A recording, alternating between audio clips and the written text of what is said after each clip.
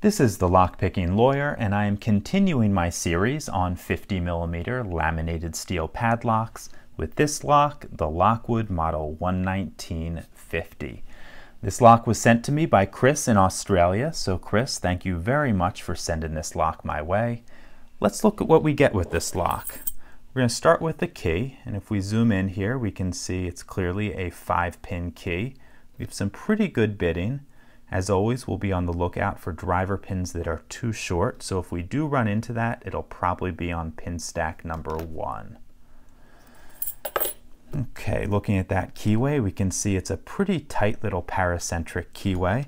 We usually use a top of the keyway tension wrench, usually a small wiper insert.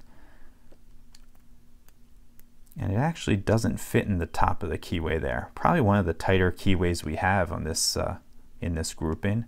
But let's see if we can make bottom of the keyway tension work. Okay, we have the bottom of the keyway wiper insert there, and let's use a Southward Max hook. It's the standard hook. Okay, little click out of 1, little click on 2, click on 3. Okay, we hit 4 and went into a nice little false set. Let's go back to the beginning. Number 1, we got a counter rotation, click out of him. We lost our false set. Nothing on 2, nothing on 3. Okay, 4, we got our false set back.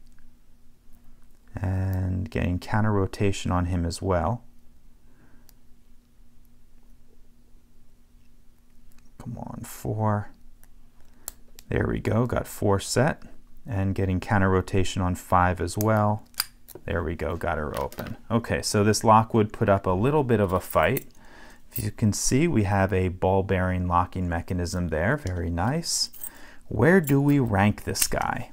Okay, well, we're certainly going to put it above anything without security pins. So it's going to be ranked higher than any of these locks in the back. We have an ABUS here with security pins, but only 4 of them.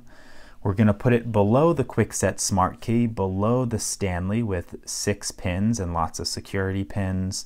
And we're going to put it above this Brinks lock. Even though it's also a 5-pin lock with security pins, it has a wide open keyway.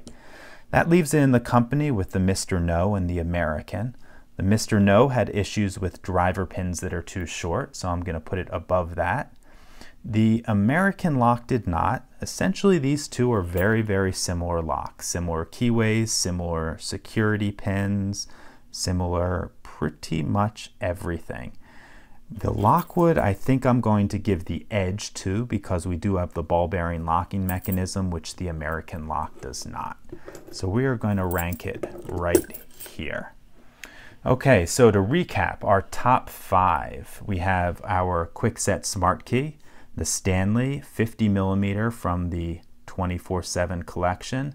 Then we have our Lockwood 11950, the American P6, and the Mr. No 50mm. That's all I have for you on this Lockwood Model 11950. If you have any questions or comments, please put them below. If you like this video and would like to see more like it, please subscribe. And as always, have a nice day. Chris, thanks again for sending this my way. Bye-bye.